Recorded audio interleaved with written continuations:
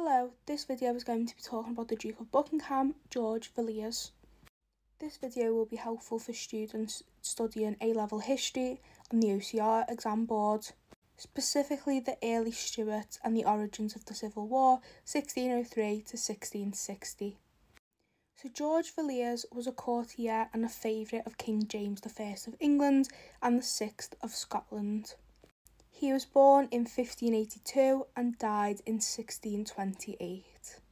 George had a great influence on King James and later on his son Charles I.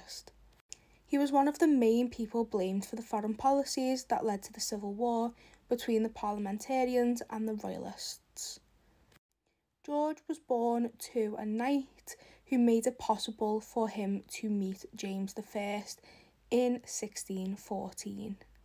One of the main reasons he is so well known is because of his suspected relationship with James I. They frequently took part in public displays of affection and called each other nicknames like sweetheart and wife, which was bringing a lot of negative attention to the pair.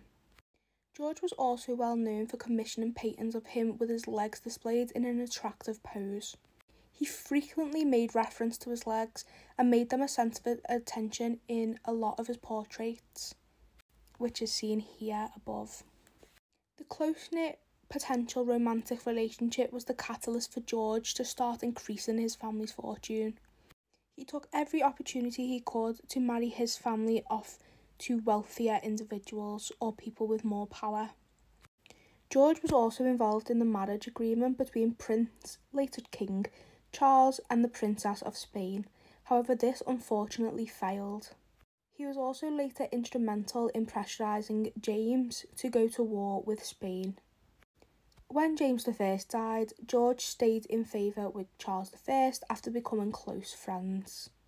A huge turning point in George's life is when he failed to properly organise a land expedition in Spain, which led to a bill to remove him as Duke in 1626. However, because of his close friendship with Charles decided to dissolve Parliament to save him. Later, when England began a war with France, George led a group of troops but again failed.